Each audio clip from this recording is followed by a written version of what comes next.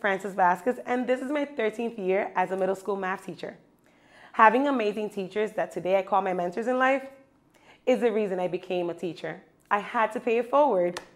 Throughout my educational experience and journey, I've had teachers celebrate all of my small and big achievements in and out of the classroom. I had some phenomenal teachers that always took care of my well-being. I always wanted to pursue my dreams, and here I am. It's self-rewarding. Yes, there are days that are tougher than others, but I choose to keep showing up each and every day for all of my students because I know they need me. My favorite part of teaching is being able to connect with my students and educate them every day. I love showing my students that I believe in them and I respect them as young adults.